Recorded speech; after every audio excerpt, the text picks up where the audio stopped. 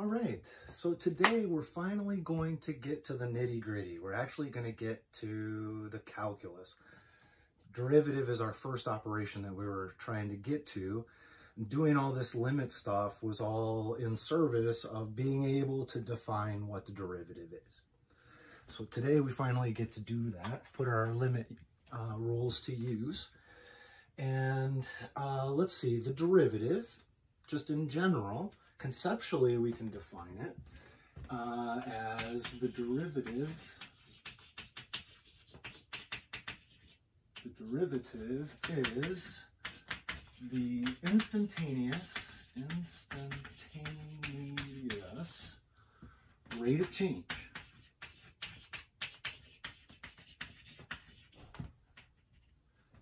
Instantaneous, by instantaneous, if we're not in time, we mean like at a single point. At a point. Okay, so the derivative is the instantaneous rate of change. That's one way we can conceptualize what the derivative is. Equivalently, that's saying the slope of a tangent line. So the rate of change of some function, yeah? I've got some function, and I'm saying, how is it changing at that single point? And really what I'm talking about is the slope of that tangent line. So equivalently, the derivative is the slope of the tangent at that point, okay? So these are conceptual ways to define the derivative, to say what the derivative is. It's instantaneous rate of change of a function. It is the slope of the tangent line, okay? Notation, we have two competing notations actually for the derivative. The calculus was simultaneously invented by Newton and Leibniz. Newton gets the credit because he published first. Actually, Leibniz did it first, but he didn't publish. Anyway, the Newton is kind of shorthand. It's good for inline writing a lot of times. You know, if I have fractions and stuff and I want to put a derivative inside of a fraction, then I don't want fractions inside of fractions generally, so I'll use a Newton notation. The Leibniz notation is actually useful. It has meaning, okay? So the Newton, if my function is f of x, so we're just talking about notation here. F of x is a function. Okay, in the Newton speak, the derivative, the slope of the tangent line, would be f prime of x. Okay, that's in the Newton speak. If you see that little prime on there, that's the command to do the operation, find the slope of the tangent line, or take the derivative of that function. Similarly, if I wanted to take the derivative of the derivative, that would be prime prime. And then after a while, usually we only go up to the third derivative. We get lazy after that, and we put a little parentheses n x there. It's to denote that it's not a power on f, it's an nth derivative, third derivative or fifth derivative or whatever might be, okay? So this is the Newton speak. Again, this is good for like inline writing stuff. The Leibniz version, it's a little bit flexible, but they look like fractions. So you can either see it as the derivative of f of x with respect to x, like this, where the f is up top, or you could see it as the derivative with respect to x of f of x. Again, this d dx, that's a command. It's like a plus or a minus. It's telling you to do an operation, okay? Excuse me. Not only in this case does these, we'll see later that we can actually manipulate them, but this is telling you what dimension you're looking at and consequently what variable you're looking at. Say if f was a function of many variables, x, y, and z, then taking the derivative with respect to x, that's telling you, okay, I'm looking at the x part of that function.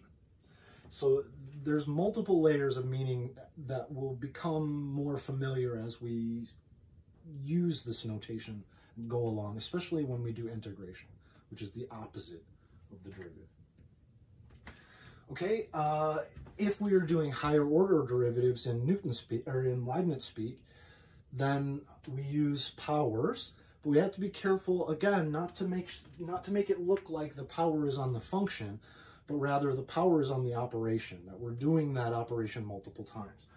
So it'll look like d squared f of x with respect to x squared, like that. Or you might see it separated, right? It would just be d squared dx squared of f. So that'd be your second derivative, the derivative of the derivative of f, and so on. Okay. Now, one thing to note about these, I've said it already, it's a command to do an operation. It's a symbol just like plus or minus or multiply or root or anything like that. It's a command to do something. It's not a fraction. These d, very often f of x is just y, so you'll see this is dy dx. Very, very often we write it that way too, yeah? Okay, so it looks like a fraction. It's the command to take the derivative with respect to x of this function y. It is not a fraction. But, and here's another calculus doublespeak, in absolutely every way, they behave as if they are. We can treat them like they are fractions, as if that dx is down in the denominator and multiply it over to the other side of an equation and so forth. Okay, so they, in every way, they behave like fractions, but they aren't. They're a command to do an operation. Okay, excuse me again. Just as a quick example, and we'll see this again, so don't worry about it, but like chain rule, if I have a composite function and I want to take dy dx, say, then I can take dy du times du dx.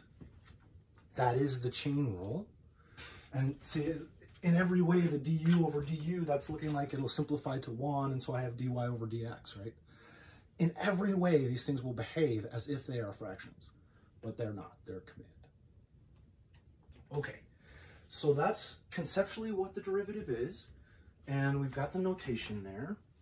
So again, looking back at our preview to calculus, let's see what the problem was, or the problem is, and why we needed all this limit stuff to begin with.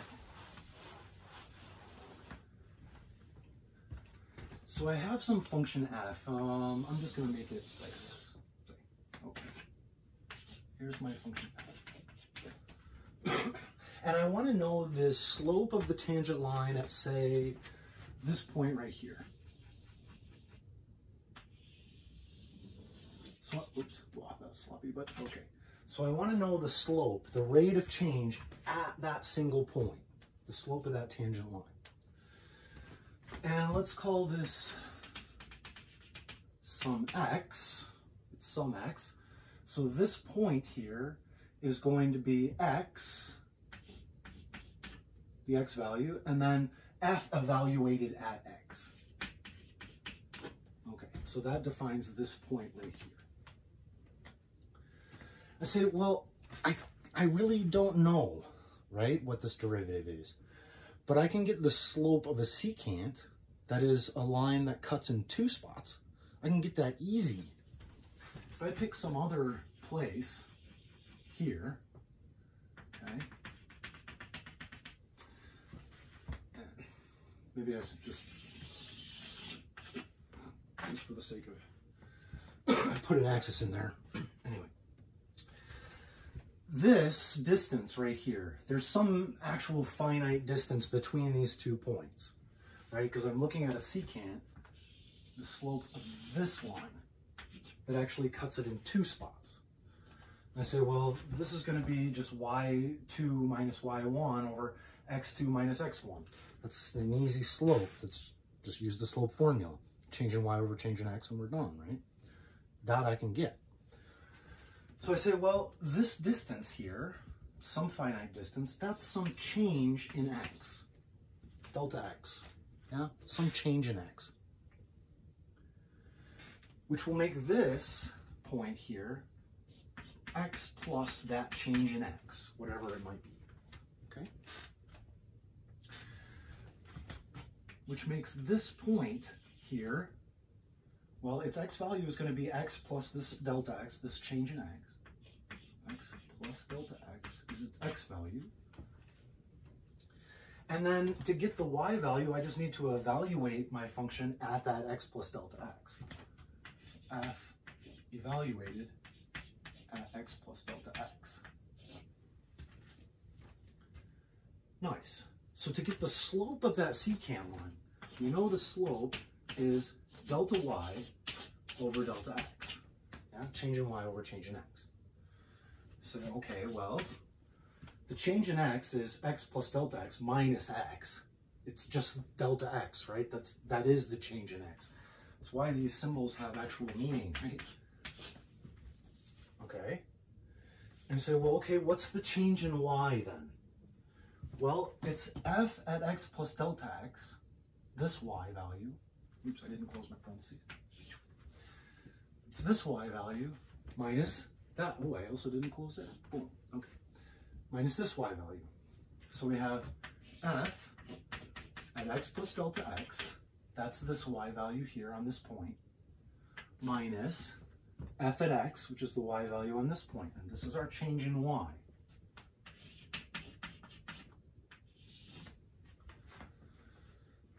Sweet. Okay, this is the slope of the secant line. Now, the problem is, I'm going to hold this fixed right here, and as I let this point get closer and closer, what's going to happen is that secant line, the slope of that secant line, that is to say, is going to get closer and closer and closer and closer and closer to the tangent line. However, if I were to try to evaluate at the tangent line, delta x is 0, right? What is the change? If my delta x is 0, then 0. So we get an undefined function there, which is why we needed that limit stuff. We're looking at exactly this sort of a situation, right? Where there is some value here, L. I mean, the tangent line has a slope, right? It's some finite value there. But if I try to evaluate it, I get undefined. I get divided by 0 every time. So there is some L here, but if I try to evaluate the function, no, the function is not defined there. See, well, if I take the limit, if I get closer and closer and closer and closer and closer, yeah, it's going to approach this L value, yeah? So even though I can't find what that L value is by a direct substitution in here, because my denominator would be 0, instead what I can do is take the limit, let it get closer and closer and closer and closer to that value without actually ever getting there. That's what the limit does. So all I need to do is to take this secant line and take the limit. Now, what am I doing? What's changing in that limit? Well, I'm making this delta x get smaller and smaller and smaller and smaller and smaller. There's less and less change between these 2 points, okay? So I want to make the limit as delta x goes to 0. So I want to make that change in x get smaller and smaller and smaller of our secant line. F of x plus delta x minus f of x over delta x. That is the limit definition of the derivative. How do we define mathematically what the derivative is? How are we going to go about finding that? We say, okay, I'm going to take the secant line, and make that change in x go to 0. I know I can't evaluate there, but I can take its limit. Okay, that's it.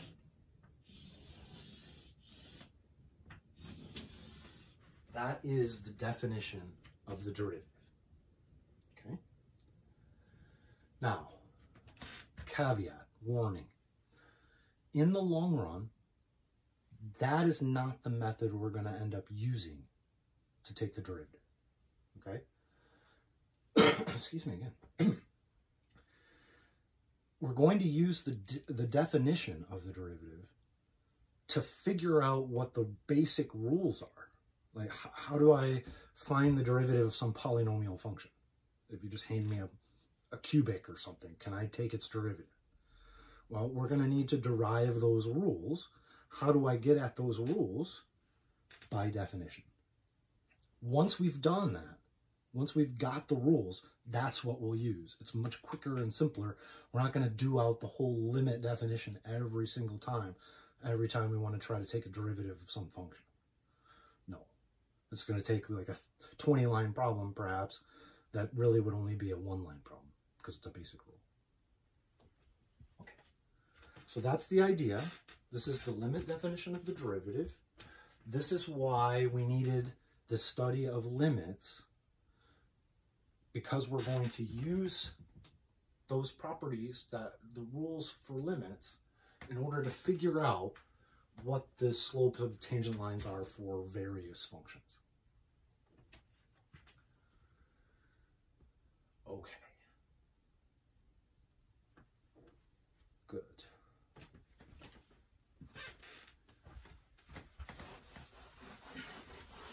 So let me put that up here somewhere so that it's always around. We're going to be fitting to it over and over and over and over again. So we have the limit as delta x goes to 0 of f evaluated at x plus delta x minus f at x over delta x.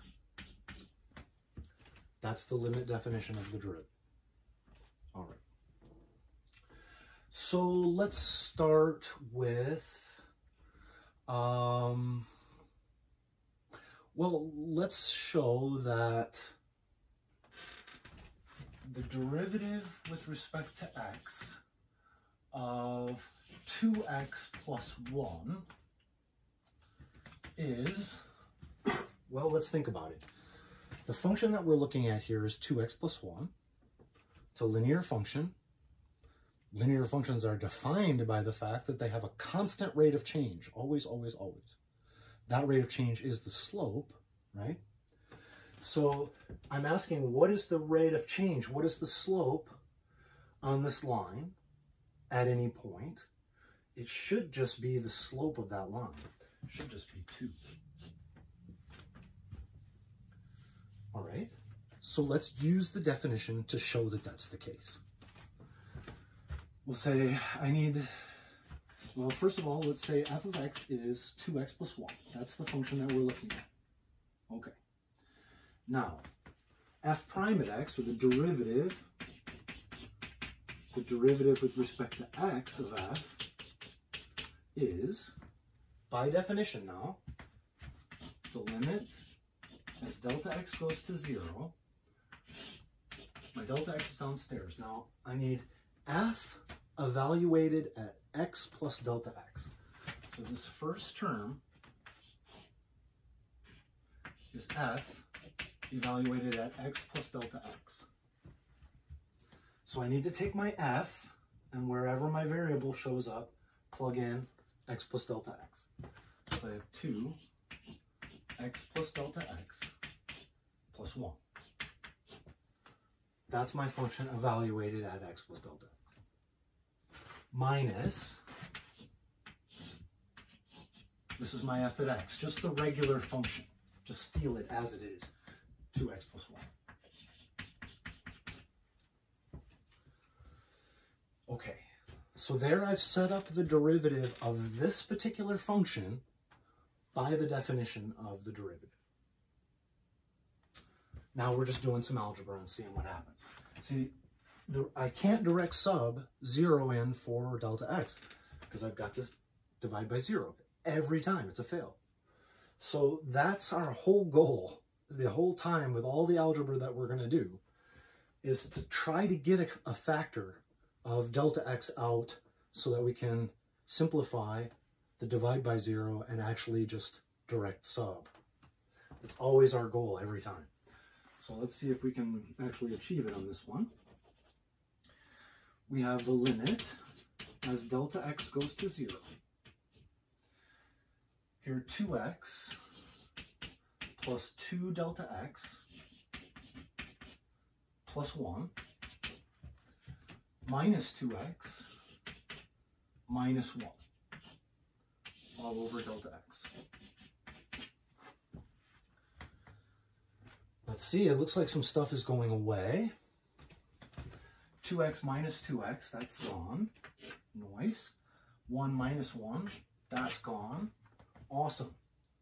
Now the only thing that's left, everything that's left upstairs, has a delta x in it. Delta x over delta x is just 1. So all I have sitting here is 2. The limit as delta x goes to 0 of 2 is, well, we know we have a rule, right? The limit of a constant, it doesn't matter where it goes to. It's just that constant. It's 2. And we've shown now, by definition, that the derivative of 2x plus 1 is, sure enough, 2. It's the slope. Okay. Now again, there's no way, if you actually asked me to do the derivative of 2x plus 1, that I would do it this way. I'd just look at it and go, it's 2. Right? It's a line. So its rate of change is just the slope. But just to show you how this procedure plays out and what our goal is, it's always to try to get rid of this divide by 0 here so that we can just actually take the limit and evaluate. Okay. Now, let's start with the simplest derivative rule. The most basic derivative rule we can have. Let's show the derivative with respect to x of a constant is, well, it's asking what is the rate of change of something that's constant? Well, not, right? It doesn't change. That's what it means to be constant.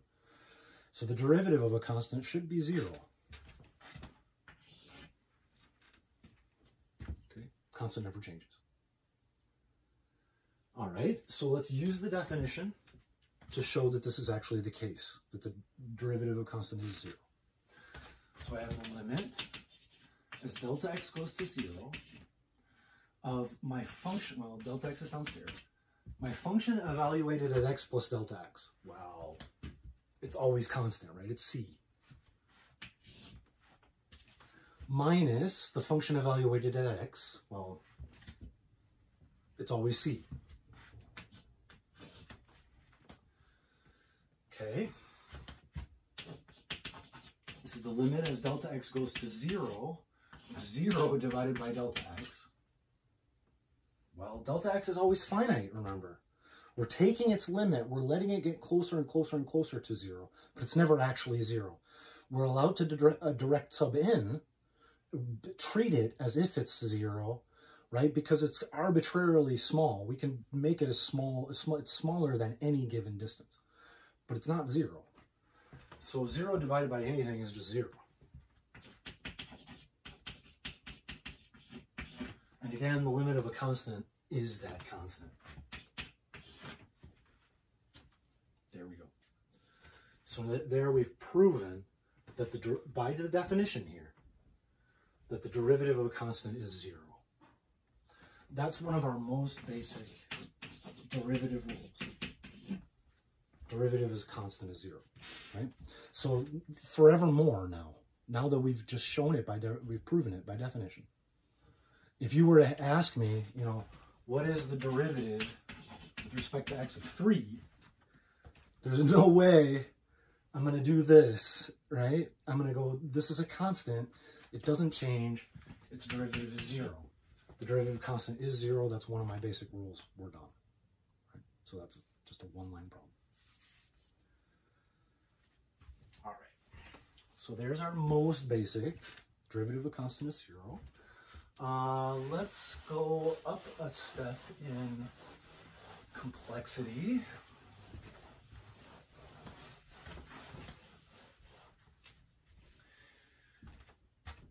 And let's look at the derivative with respect to x of x. Well, that would be dx dx. It's asking, as x changes, what rate does x change? Well, at the exact same rate, right? The ratio would have to be 1. So that's one way to think about it. Another way to think about it, well, we have dx over dx. That's just 1, right? The other way to think about it is to say, oh, well, x is a linear function. Linear functions are defined by having a constant rate of change, which is its slope. Its slope is 1. We're done. Okay, this is one of those fantastic coincidences or universal coincidences, I guess, that makes it work out really awesome. That dx dx is actually a 1.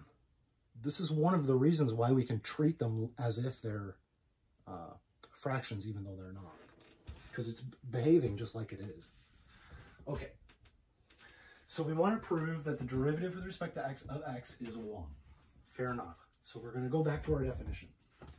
We say, okay, limit as delta x goes to 0. I need, it's going to be over delta x. It's always the case. I need my function evaluated at delta x, and then just my regular function. Okay. So I need to evaluate at just x at x plus delta x. All right, so I've got x plus delta x here. I'm just plugging in that wherever x shows up. Just shows up the once. And then my function x is just x. This one, you can probably already see it, yeah? Limit as delta x goes to 0. X minus x, that's gone. So I have delta x over delta x. But delta x over delta x, these are finite, right? They're just some change in x. So that's just 1. And the limit of a constant is always the constant. Boom. So there we've proven our second derivative rule, or basic derivative rule. The derivative of x is 1. Derivative with respect to x of x is 1. Okay, and we've proven it by definition. Nice. Now that's done forevermore. We're not going to do it using the limit definition other than to just say practice trying to do this. Okay. Nice. So we've got a derivative of a constant is 0, derivative of x is 1.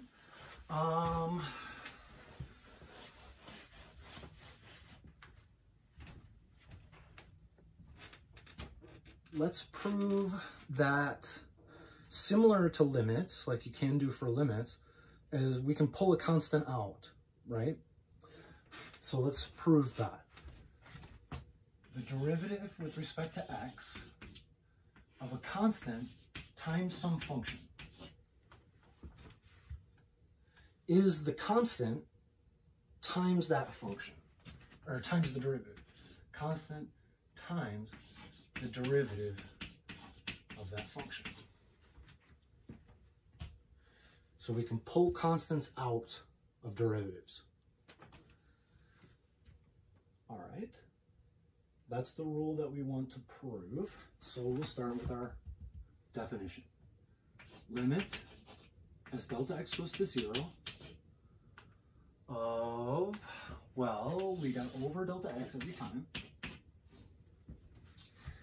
Now, I have c, I have this function here evaluated at x plus delta x.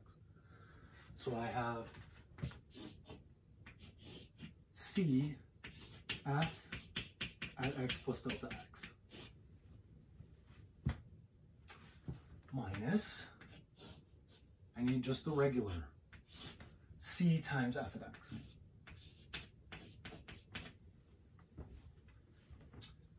Okay, there's our setup by definition. Now I can pull a common factor of c out. So I have c times f at x plus delta x minus f at x over delta x limit. Oops. Yeah. Oh, delta x goes to 0. Okay. So I just pulled that out, common factor out. But now this, we have a product here, and limits are well behaved with regard to products, right? So this is the limit as x goes to 0, or delta x goes to 0, of that constant times the limit as delta x goes to 0 of f at x plus delta x minus f at x over delta x. Okay, so we use the product rule for limits in order to do that. And now we know that the limit of a constant is just that constant, right? So I have c times this limit right here, but wait a minute. The limit as delta x goes to 0 of this difference, f at x plus delta x minus f at x over delta x, that is the derivative of f, right? By definition. So this is the derivative with respect to x of f. So there we've shown that the derivative of c times f at x is c times the derivative of f. We can pull constants out of derivatives. Derivative of c times some function is c times the derivative of that function. That's what we want. Put that product in there.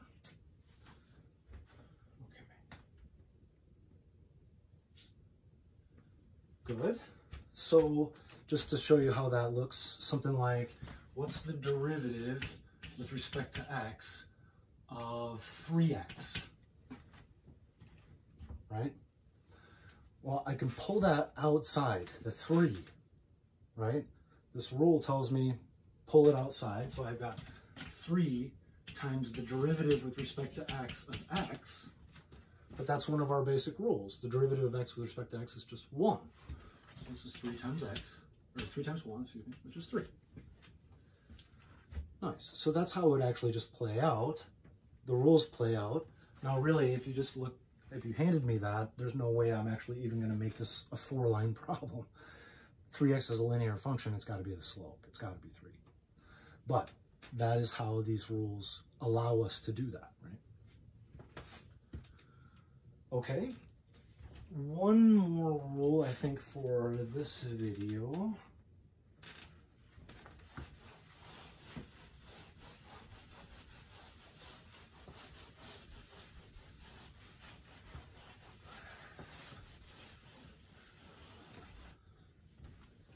Let's show that the derivative with respect to x of f of x,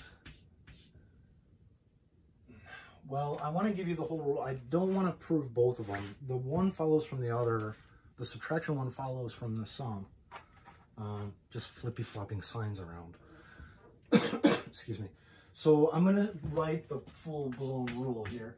F of x plus or minus g of x. But we'll only prove the plus one. The minus one is just the same argument with flippy-floppy signs. Okay?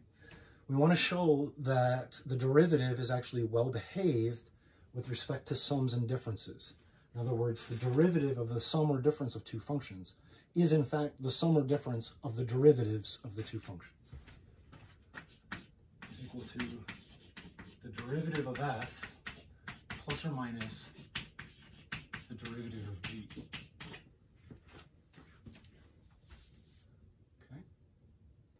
In other words, derivatives are well behaved with respect to sums and differences. Okay, so we'll start off. By definition, the limit as delta x goes to 0. Now we've got it over delta x. I need quite a bit of space here. And over delta x. Now I need to evaluate, we'll just look at f of x plus g of x for now. So I have f evaluated at x plus delta x plus g evaluated at x plus delta x. This is my function f plus g evaluated at x plus delta x. Minus, now just the straight function, right?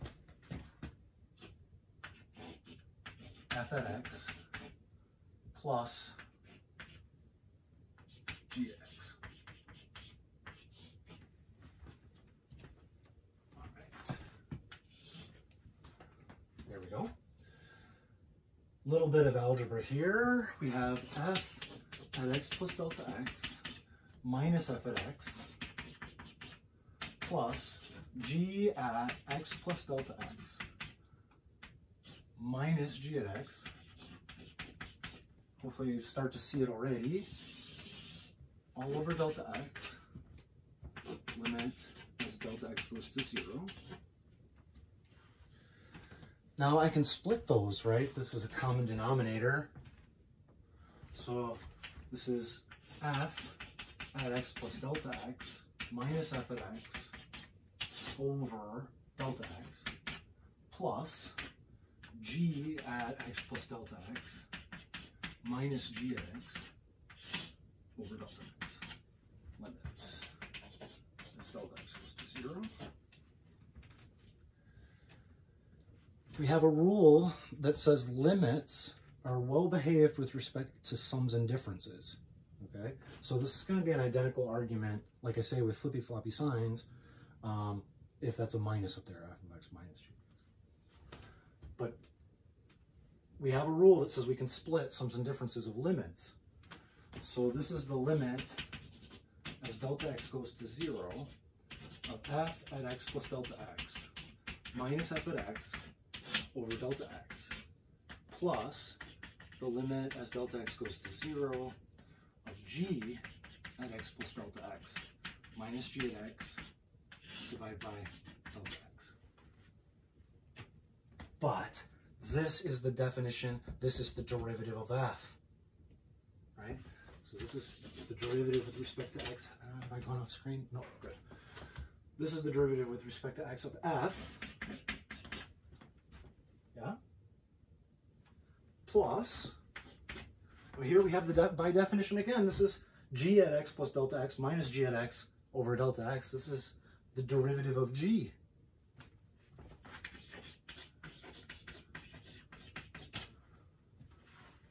Okay? And there we've at least proven it explicitly for f at x plus g of x. The same argument or similar argument, like I keep saying, holds for the subtraction, just signs flip around, right? You have to pull out a common factor of a negative and then you're right back in the situation here. Okay, so that is another one that says, another basic rule, and it says that derivatives are actually well behaved with respect to sums and differences. We can split them apart. Okay.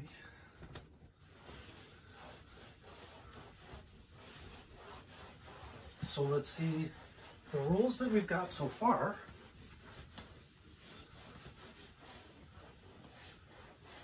Will allow us to find the derivative of any linear function so far. Any linear function, even though we know that it's just the slope. But we can use the rules that we've got here in order to find the derivative of any linear function. So let me show you what I mean why these rules let us do that. So let's take the derivative with respect to x of 5x minus 2. Right? So some linear function, I just plugged in values. Well, first of all, we know that the derivative is well behaved with respect to sums and differences. So this is the derivative with respect to x of 5x minus the derivative with respect to x of 2. Now, usually, if I was actually doing this problem, I wouldn't write this line. I just understand the fact that I can do each of those derivatives separately. Right? So I do this one first, then do this one second. All right? Here we have a rule that says I can pull that constant outside. This is 5 times the derivative with respect to x of x minus, well, the derivative of a constant is 0. We have that rule. We know this just vanishes. So that's minus 0. Now we have a rule, the derivative of x with respect to x is 1. 5 times 1 minus 0, which is 5, sure enough. Which is the slope of that line, which makes sense. Okay, so far the rules that we've developed, these basic rules, will allow us to do any linear function. Now, I don't want to leave this, but I don't want to prove it in this lecture video either. We'll prove it in the next one. But I'm going to give you the rule anyway, so that we have the ability to do all polynomial functions. Okay. In order to do that, we need one more rule. We've got the ability to split plus and minuses. We know constants are 0. The derivative of x itself is 1. We can pull constants out.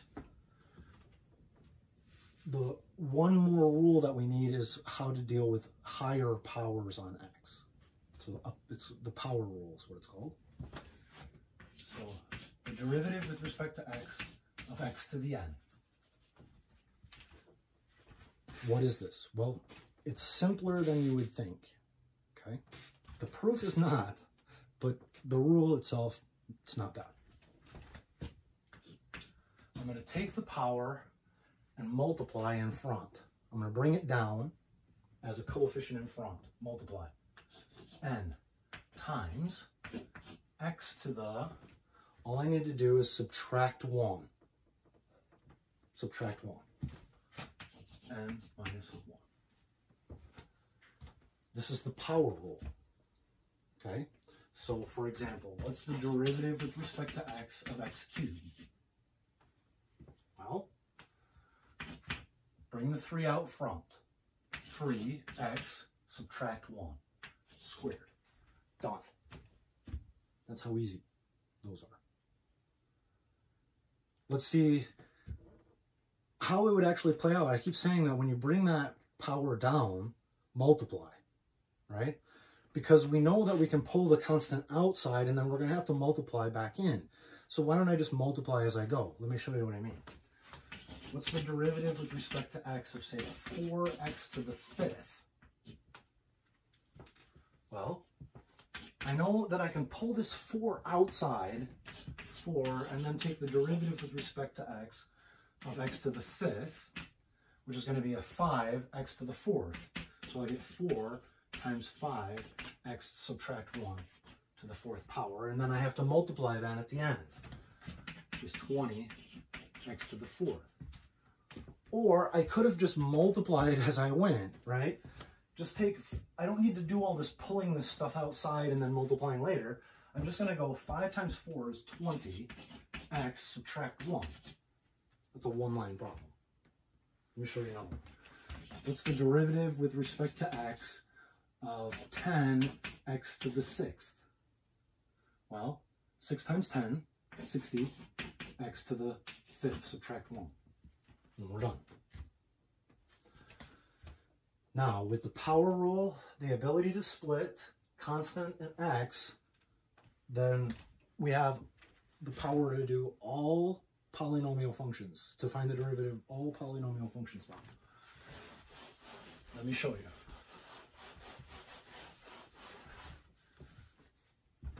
Let's say I want the derivative with respect to x of 3x to the 5th minus 2x cubed plus x squared minus 5. Okay? Now, how would this actually play out? How hard is this problem actually to do? Well, 5 times 3, 15. Subtract 1 from the power, x to the 4th. Minus, because I have 3 times negative 2, so minus 6, x subtract 1 squared. 2 times 1, bring my power down, subtract 1, x. Derivative of constant is 0. We're done. That is it. Okay, that's how easy it is now with these rules in the background. Now really, what did we do? We split these each apart, right, on the sums and differences so that we could do each one separately. Then we pulled the constants out front and waited for them later. And then we did our power rule, and then we multiplied through. But we didn't need to do all that stuff, right?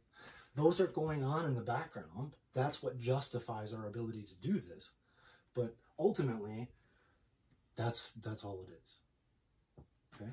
So like the derivative with respect to x of 3x cubed plus 4x squared minus 2x plus pi. Well, 6x, oops, why did I do that? That's supposed to be cubic. So 9x squared, 3 times 3, and then just subtract 1, plus 2 times 4 is 8, and then subtract 1, and then 1 times negative 2 is just negative 2. Now, that ends up being x to the 0, right? If I subtract 1. So my rule still is logical. It still works. Because x to the 0 is just 1. So I get 2 times 1, but I don't even need to worry about that, right? I just take it. I know that the derivative of x is just 1. So we just need that. And the derivative constant is 0, so we're done. That's it. That's how easy it is. All right. I think that's good for our first introduction to the limit definition. We've derived some of the basic rules. Even though we haven't proved the power rule, we have it, and with it, and the others that we have actually proven today, we now have the power to find the derivative, the slope of the tangent line, for any polynomial function, which is pretty cool. It's a good start. All right.